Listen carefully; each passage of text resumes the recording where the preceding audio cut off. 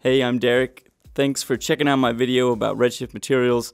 I got a lot of requests of how to do the Batmobile textures that I did in my tracking video. So today I'm going to actually show you all of the textures I used for that Batmobile and a floor texture with this scene. And the coolest part about this tutorial is that I didn't use a single texture map. There are no images, there are no resources I used. This is all 100% procedural inside of Redshift. Let's check it out. Thanks for all the requests. I hope you like it. So I'm going to walk you through how I created all these materials, from the matte black kind of paint job to these tires to this floor, this dark tinted glass, this gunmetal kind of gun that's made of metal, these lights, how to do these little lens flare things. They're pretty cool. So first we're going to start off with this sort of dark matte black finish. Okay, so I didn't name it. To name your material, you can either go over here and type it in there, or you can type it in here once you double click it. These are the same windows. So we're going to call this matte black. Okay, see, change there. You're going to go, before I go to edit shader graph, what a lot of people do is they'll go into Redshift here, they'll go to Redshift Render view, and they'll hit this little play button. And what that will do is they'll use their render settings to render out the image progressively. If you turn this little bucket on, it'll bucket render, which will show you what the final render will actually look like, except for motion blur. It doesn't show you that. So this is a little slow though. If I'm going to be tweaking my texture, I don't want to wait for this to sort of finish every single time. Okay, so let's take that off. So what I like to do is actually right click this, open window. And normally it starts off really small, but I've had it open, so it'll be like that. But you can just open that up bigger, and this is going to give you an object here that you can change. A cube, sphere, rounded cube, or gem candle. You can have a custom object if you want. We're going to stick with this sphere for now. And what this is going to do is just going to render a lot faster than your scene, progressive render. And so you're going to see the changes you make to your material right away. If you need to, if you get like lost and you spiral around, you're like, oh my gosh, where the heck have I gone? Okay, because you can alt middle click and drag around, and then all of a sudden you're zoomed in by scrolling in or out. You don't know where to go. Hit H, and that will frame everything up to this window. First things first, before we do that, we're going to go to Create Redshift Material. So you've got this Redshift material down here. We're going to call this Matte Black 2. Okay, so if you right click this one, you can't open that window. I don't know why, but you can right click this one and go to open window. So then you can close that off. We've got that there. We've got this here. So first thing we're going to want to do, we've got this Redshift material, and we've got this output. We don't need to touch this. This is fine. So what we're going to do here is we're going to go to custom, and we're going to go to plastic. We don't have to do that, but I like to start off with plastic a lot of times. So color, we're going to go with black. And then we're going to go down here to the reflection, and we're going to say 0.5. Okay, you see instantly we've already got this simple sort of matte black, but it's too simple. Okay, so we're going to turn this IOR down to like 1.46, which is just going to barely make any change at all. You didn't really have to do that. It just kind of affects how the light's going to bend off of it and stuff. So what I like to do to give my texture just a little texture is add a noise.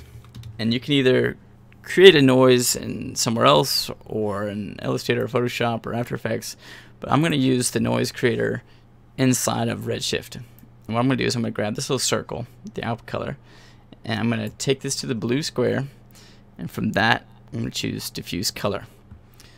So now you're like, well, wait, that's not black anymore, because what we made black we've now replaced with this noise. This is what we really need. So we've got fractal, that's fine. We're going to turn that up to 5. We're going to leave these at 2 and this at 2. So you see it's just got a little difference. So like you can sort of see it here, but it's just nice to have this big, and it's quick. You don't have to wait for the whole thing to render. Now, one thing I'm definitely going to do is change this scale up just a little bit, which is actually going to make everything smaller. I know it's crazy.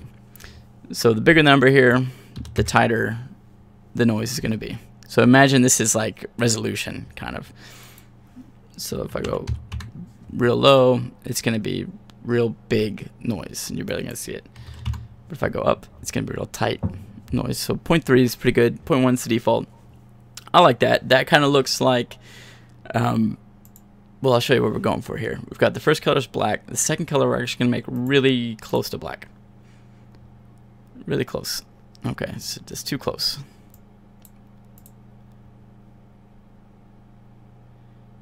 Just a little too close. There we go. So we're starting to see just the teeniest, maybe 24%. Yeah, so you can just sort of see the difference here between the pure black, right? You couldn't really see it, but once you take it away, you kind of realize it is just adding that little bit of texture to it. It's as if when they're painting it or something, the paint kind of landed a little thicker in some places than others. So one thing you can do with noise, if you need to help, is bypass this material and plug it straight into the output. So now you're not going to see any reflection or anything. You're just going to see exactly what you're dealing with here. So if you wanted to like get your colors right, it's literally, I could have done this to get my grays close to black, like the color I wanted it to be. So I want just a little bit, what did I say, 24, 25? That might be a little too light. Let's go about 22. Okay. So now to break things, you just grab the cord and rip it away. So output color to surface. It'll light up this very bright red just to let you know that something is wrong. Okay, so now we've got this. That looks pretty good, but what I'm actually going to do is take it one step further. I'm going to go and add a bump map to this. So I'm going to just type in bump, and I've got bump map. Click. Okay, and I'm actually going to use this exact same noise, plug it into this texture input. Okay, and then we're going to take this bump map and plug it straight into overall bump input. So if you try to take this and put it straight into the bump input, it's not going to work. Redshift has to go through a bump map and then into the Redshift material. So you can see it's not really doing much at all, which is fine. We don't want it to do a whole lot. So if I turned it up, you get these kind of ripples in it. We're going to leave it about, I don't know, it's really more noticeable probably on like a rounded cube. Let's see. Okay. Yeah, so you can, yeah, that's fine. It's just adding a little bit of variation when the light's gonna hit it, so it's not perfectly smooth across it. Okay, we're gonna say that, but there's one thing that's really, really, really key to this, because this model didn't have beveled edges, and the geometry is crazy on it to the point where I couldn't just like loop select it and bevel the edge. If I tried to bevel a group of it, it just broke. So I had really sharp edges. So basically my edges looked exactly like this. So this is what it looked like, and this just doesn't look natural. Nothing is like perfectly like that on a car, even the Batmobile. So we've got this very straight edges, and what we can do rather than change the geometry, because that wasn't really an option, is Redshift has this amazing feature called round corners. Boom. And then we're gonna try to blend this. So there's two things to blend. We're gonna do the bump blend, because the round corners, if you notice, it's purple, same as the bump map. So they kind of color these things in the way that kind of relates them to each other. It's a utility. It's going to be purple. Texture, things, ramps, noises, curvature, things like that. And there, materials, red, right? So you can kind of see how they correlate with each other. So this bump map, I'm going to plug in here. This is going to be my base input. So it's like a Photoshop layer. It's the first layer at the top. Round corners, I'm going to change this. Well, I'll show you what it does. We're going to plug this straight in to see what it does, okay? So we're going to just ignore this, and we're just going to plug this straight into the bump map. And if you look here, what? It just beveled those corners. So let's turn that down a little because it's a little too high. Boom. So now you just have this little highlight, okay? Just want to give the illusion that you're adding a tiny bit of geometry to and a bevel to it. So what we're going to do is we're going to take this, we're going to take this round corners. Sometimes it's hard to grab these little things. Take these and go to bump input 0 on layer 0. And we're going to grab this. We're going to plug it in to the overall bump input. And you can tell nothing has changed because we're not mixing it at all. But we're going to start mixing this in there, and it can mix in pretty high. Oh, there we go. So now we still have a little bit of offset from this bump map, but we also still have this highlight from the round corners. So we're getting a little bit of both by blending them together with this. And we can cut this back, and that'll kind of split the difference between the two, but I'm going to turn it up just a bit. Let's say 0.92. Yeah, I like that. Now, that looks pretty good, but it still looks a little off. So actually what I did with this is I added another material that I already created. So we're going to do that again, and I'm going to show you how to create that material. So what we're going to do is we're going to go over here. We're going to go blend. And we're going to do a material blender this time. And we're going to plug this. Come here. This little guy up here. We'll plug this guy. Come on. Up there. And so I need to bring in what I call my shiny material. So you come down here, create Redshift Material Car Paint. Let's open that up. Let's open up our little window. Edit to shader graph. Okay, well that's not going to work. So we're going to take that and we're going to turn that to red. And then I think what I did was I added a bump input just because there's a place in the car where I knew I wanted to put this material but not the matte black. So I also created a look, bump input. So this the car material is a little different. It's got different things. They're in different places, but bump goes into bump. And what I did with this was another round corners, just because it was the same kind of issue where it had really sharp edges, and I wanted to smooth those out, but I couldn't add geometry, so I'm going to fake it with this, which is freaking amazing. Come on. There you go, texture input. Round corners, let's do like 0.2. We did like 0.1 last time, let's do that.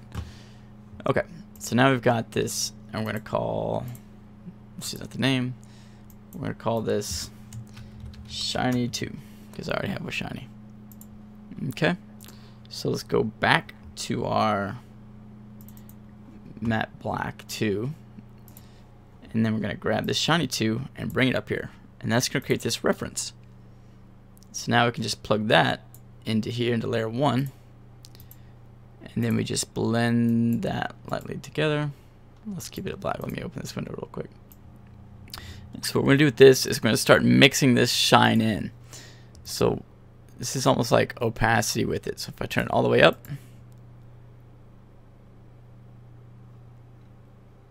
hey, it's all shine, which is no good. It's not what we want. We want it sort of just barely. I wish it was a live feedback, but it's not really this. So there we go. So now with this sort of, let's go a little darker. Basically, what we're doing is we're just adding a little bit of this car paint kind of look to it, as if it was a painted car at one point, and then you put this matte paint over top of it. Take that off, default back to the regular look. There it is. You add this back into it, just barely. There you go. And so you can just see this little reflection just a little bit in there, but it still looks matte. Alright, it might be a little too shiny still. We might want it to be even subtler. Now you're probably thinking, well, why don't you just affect the reflectivity? Maybe. That might work. But this really doesn't take any extra effort or anything. So I like this. It kind of lets me control it a little bit more. And so there's something about the car paint's reflectivity that I like more than just messing with this. So let's just see the difference here. Okay. That, and then let's take this 0.35. Oops. See, it kind of changes it all the way around. Let's put this back up to 5.5. But let's go into coding. Let's see if we can do it with coding. Maybe that's what I want. Let's put a code on it. Okay, that's too much. But let's see if I put a light code on it. Okay. So yeah, you can either mix a shiny texture in with it, or you could add a code to it. That looks pretty much the same. That's good. Very, very, very light coat to it. But I'm actually just gonna keep my layer here, and I'm gonna take the coating off. There we go. Okay. Yeah, that was very similar. It's a little more faded in and mixed in this way, so maybe you can dial that in there and get that in there without having to make another material.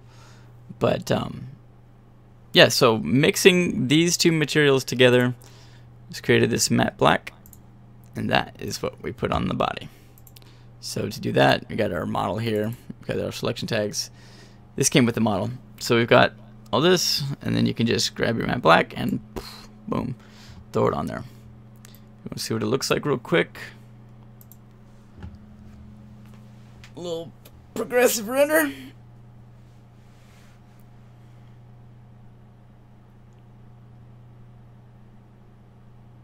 There you go.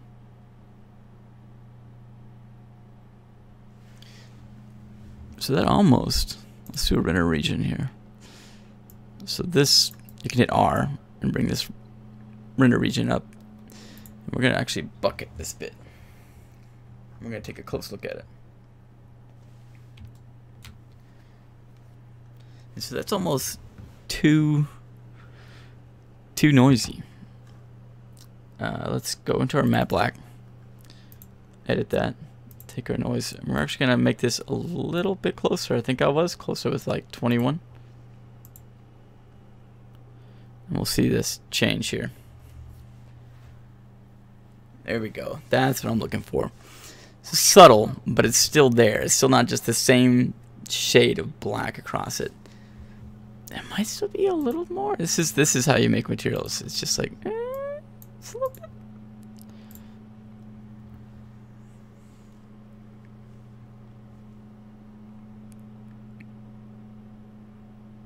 Yeah, okay. That's what I want. That's what I want.